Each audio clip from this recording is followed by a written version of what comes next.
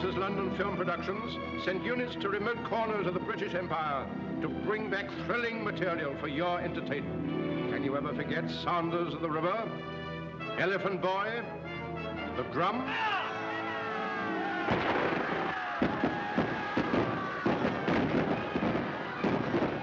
And now, greater than all,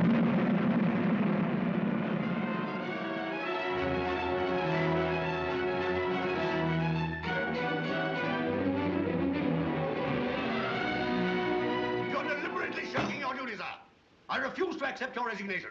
I am within my rights to resign, sir. You cannot refuse. I never thought I should live to see a Faversham play the coward.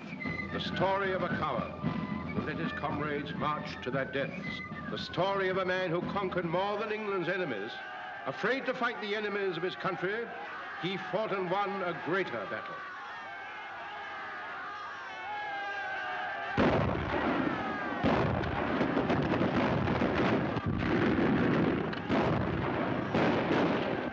Against a vast background moves a story of tense suspense, relentless thrilling action, and inspired romance, with Ralph Richardson as Captain John Durrance.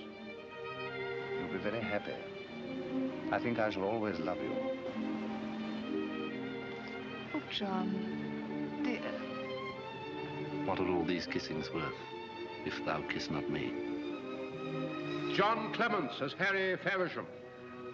Oh, what a lovely person Keats must have been. Yes, he was, darling, but that was Shelley. The new screen discovery, June Dupre as Ethne Burrows, with C. Aubrey Smith as her father. Well, I realized the situation in a flash. Almost immediately, one of my subalterns came to me shaking. I said, "What's wrong, Travis?" "I'm afraid to face those guns, sir." I said, "Would you rather face me?" Gentlemen, he took one look at my face and off he went. Savage warfare in which it is better to die than be taken prisoner. Hordes of savage, war-crazed fuzzy-wuzzies, regiments of British troops in the greatest fighting sequences ever taken for the screen. Four Feathers, directed by Zoltan Korda.